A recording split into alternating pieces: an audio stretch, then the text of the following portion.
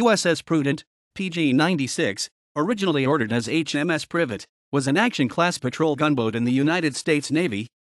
Prudent was laid down by the Morton Engine and Dry Dock Company, Limited, in Montreal, Quebec, on August 14, 1942, launched on December 4, 1942, sponsored by Mrs. Vincent Godfrey, delivered to the U.S. Navy on August 14, 1943, and commissioned on August 16, 1943, with Lieutenant A.F. Pittman, USCG, in command.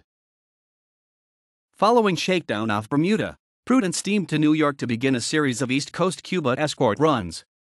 Sailing with her first convoy on December 7, 1943, she completed her 11th run, at New York, on December 21, 1944.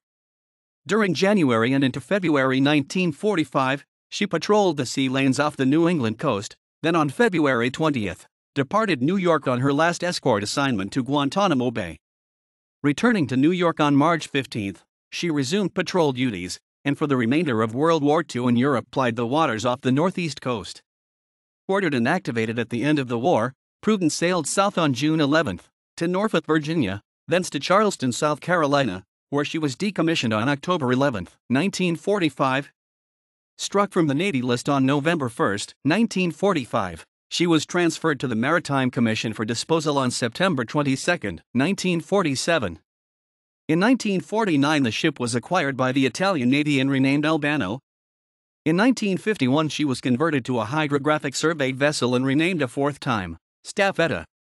She continued to serve the Italian Navy under that name until she was discarded in 1970.